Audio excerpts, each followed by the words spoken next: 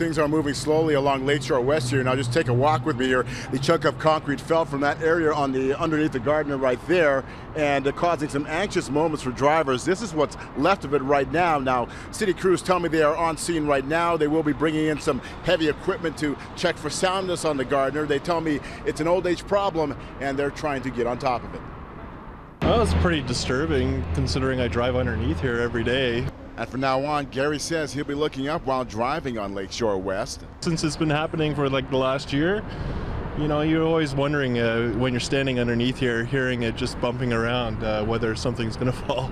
It doesn't look like much, but this shattered 4.5 kilogram chunk of concrete fell from the Gardiner this afternoon, hitting a guardrail and ricocheting into the road below. Well, that shouldn't happen. I think a lot of people should be investigating on these old bridges, really.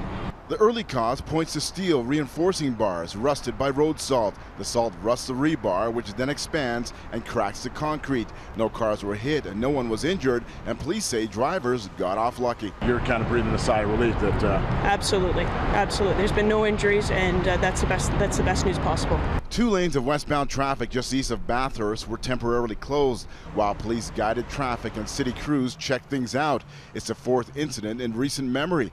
Last summer, a 10-pound hunk of concrete crashed down onto the lakeshore from the Gardiner. Again, it was pure luck. No one was hurt. The city reassuring motorists there's no reason to steer clear of our roadways. It's not a real serious problem from the structure point of view. Obviously, from an operational point of view, it's not very desirable. Yeah, the only danger is the piece falling and hitting somebody traveling by, but structurally, it's not an issue. But still, drivers are concerned.